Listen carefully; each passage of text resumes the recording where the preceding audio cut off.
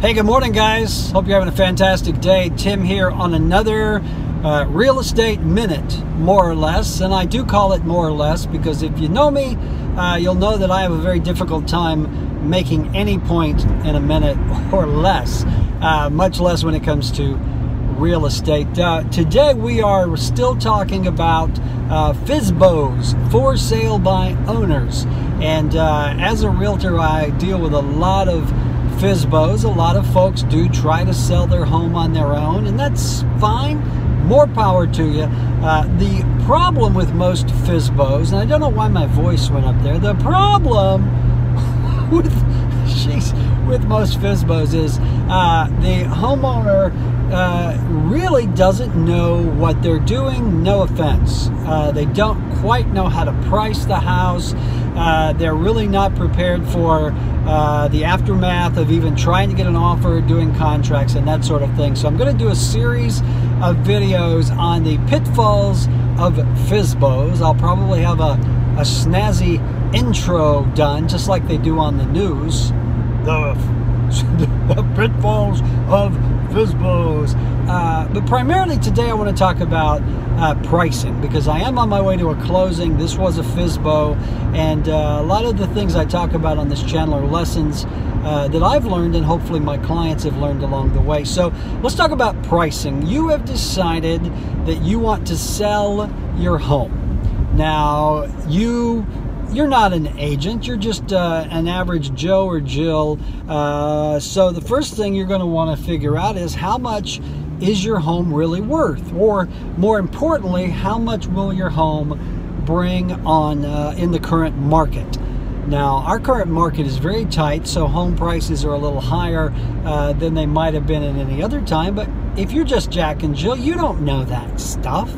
That's the stuff that, you know, people like me deal with. You really don't know what your house is worth. So 9 times out of 10, you'll do what I call the Shrek method. Now, if you remember the movie Shrek, he was the lovable ogre that would pull the earwax out of his ear and make a candle with it. So that's basically what the Shrek method is. You are pulling what you think the price should be out of your ear or other body parts. This is a family show, so we won't go there. But you just pull the price out of your ear. Maybe, you know, rather than calling an appraiser to find out exactly what it's really worth, or better yet, calling a realtor who will give you a free market analysis. Happy to, anytime. You just pull the price out of your ear. Maybe you go on Zillow and you put your house in there and you let Zillow tell you what your house should be worth. That's really kind of a sort of almost educated guess and nothing more. Zillow home prices are typically skewed dramatically because Zillow just doesn't take everything into effect. Maybe you do what I call the reckon method, and that's where you say, well, I reckon it ought to be worth this much. The reckon method never works. Maybe you asked your neighbors. Maybe you went over to Bob next door and said, Bob, I'm thinking about selling my house.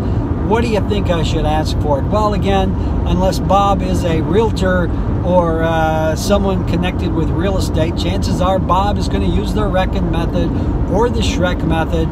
But I'll tell you this, Bob is always going to give you a lowball price because he doesn't want your house to be worth as much as his house. It's just human nature. So no matter how you come up with the price, guys, 9 times out of 10, you are off the mark. You have either priced yourself too high, out of the market, or you may have actually priced your house too low, which someone's going to come in, buy the house, and you're going to leave money on the table. So regardless of what method you use, even if you want to sell the house on your own, if you're determined to be a FSBO, you need to get a much better, more accurate price on the house. And I'm happy to do that for you. Hey, I don't have to list your house to help you sell it. I would be more than happy to work with you, get you a good comparative market analysis, figure out what is a fair price for your house, and at least, the least I can do is help you price it accurately if you are determined to be a FSBO. So keep that in mind. That is what I consider the biggest mistake that most FSBOs make, is they inaccurately price the house. There are other mistakes. We're going to talk about that in coming videos, but that's going to do it. I think I've talked enough. Tim Knox here. Hey, if I can help you in any way in real estate, buying, selling, investing, commercial, residential, I do it all. Feel free to just give me a call or drop a comment in below or private message me, and I would be happy to work with you. I also have some materials that you can download as a FSBO that will help you determine the price. So just drop me a message below, ask for those materials, and I'll make sure I get those to you. All right, you guys have a great day. I got to go to Decatur and close on a house. See you soon.